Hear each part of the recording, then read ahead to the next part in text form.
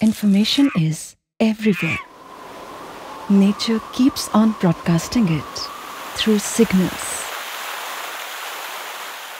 Ancient Indian scholars interpreted these signals with great reasoning and insights, and new knowledge prevailed.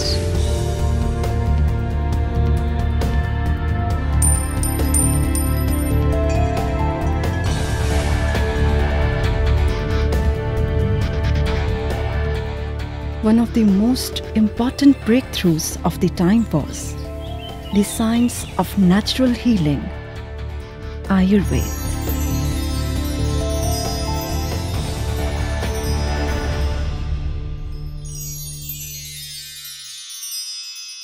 Corroborated through the practices of centuries, Ayurveda established Panch Mahabhut Siddhant.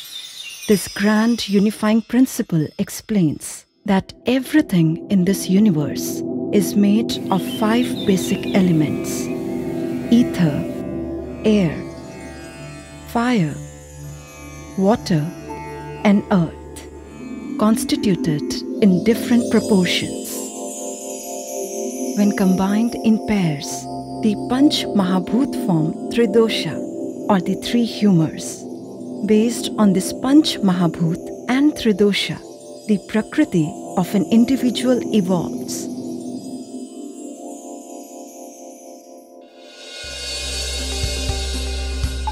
In modern scientific context, the premise of treating a physical disorder on the basis of Tridosha has found a very interesting correlation with genomics. In a recent research, it has been found that EGLN1 genetic variations correlates with phenotypic classification between Pitta and Kapha and have been linked to high altitude adaptations and thrombotic outcomes in hypoxia, as has been described in the ancient text of Charak Samhita. The study suggests that the phenotypic classification of India's traditional medicine, Prakriti, has a genetic base.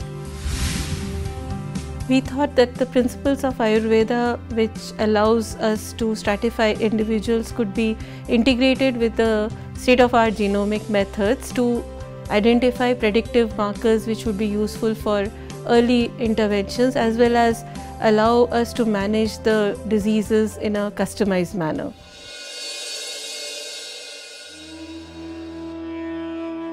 As a personalized medical practice, Ayurveda can easily identify, predict, and prevent a disease by implementing therapies like Panchakarma.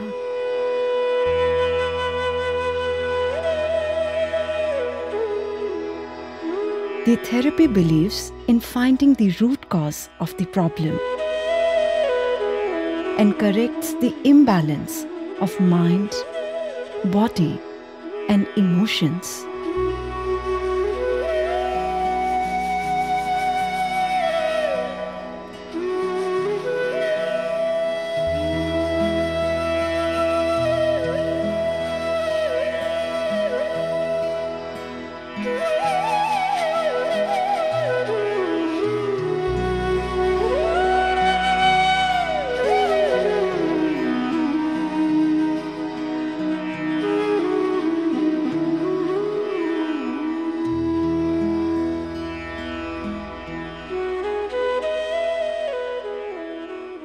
The research has shown that the medicine which is given through Nasya can actually cross the blood-brain barrier. I would say that this is a very advanced technique, because nowadays the research is going on to develop the nasal spray for the insulin. The 2 well-established processes of Ayurveda, Kasht Aushadhi, the pure herbal preparations,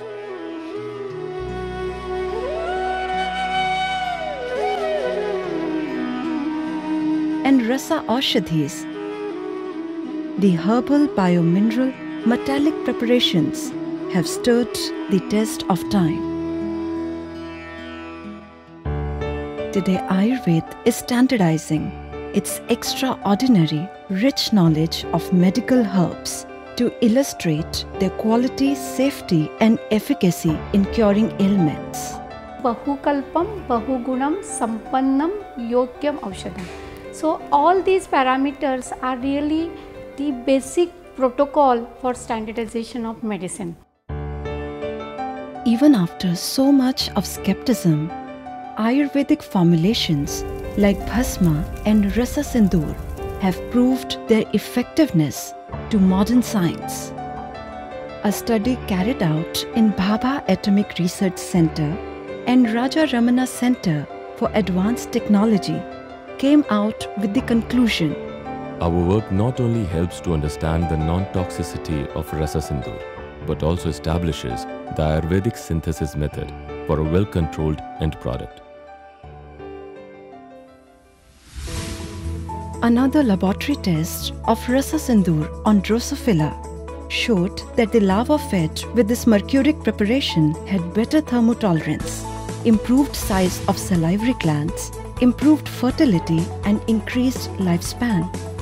The usage of plant materials along with these minerals when it comes to Rasashastra, we understand the symbiosis and the strength of symbiosis between the plant materials and the minerals. Both are coming from the nature. They're not different. Herbomineral preparations are prescribed for certain disease condition but for a short duration of time in a controlled dosage. They are prescribed sometimes in a disease condition to achieve certain clinical endpoints. This is akin to the concept of biomarker-based drug delivery that is gaining importance in the modern era of medicine. Ayurveda has described this thousands of years back in the form of Chikitsa Sutra for different stages of disease for the personalized administration of medicine.